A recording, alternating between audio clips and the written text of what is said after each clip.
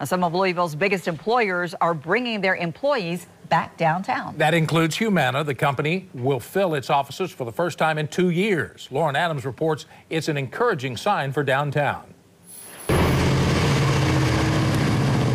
On this rainy Thursday, staff at local restaurants blame slow sales on the weather. But really, big days have been the exception since the pandemic struck 2 years ago. Wayne Sweeney at Merle's Whiskey Kitchen says it's been hard to adjust. We were to-go only, we were outside only, then we were inside, there was a mask on, there was a mask off.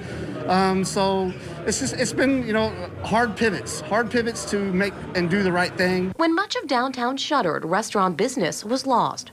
Merle's only reopened for lunch a few weeks ago. Mayor Greg Fisher said big companies like Baird, Fifth Third Bank, and PNC Bank bringing employees back in 2021 began to change the tides for many small businesses. I want you to think, especially if you were working downtown, about the shoe repair company that you supported, or the retail business that you would go into, or that favorite dish you would have at that restaurant.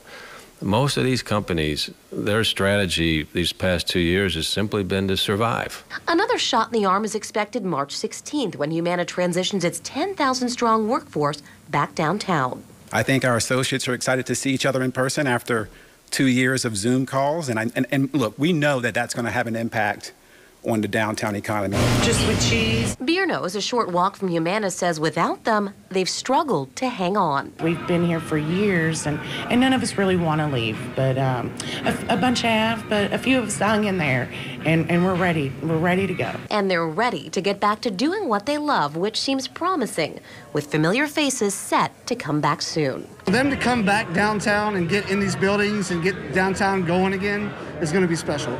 In downtown, Lauren Adams, WLKY News. Now, before the pandemic, an estimated 66,000 people were working downtown. While there has been no confirmation or poll on this, on how many have returned, the Louisville Downtown Partnership estimates hundreds are returning each week.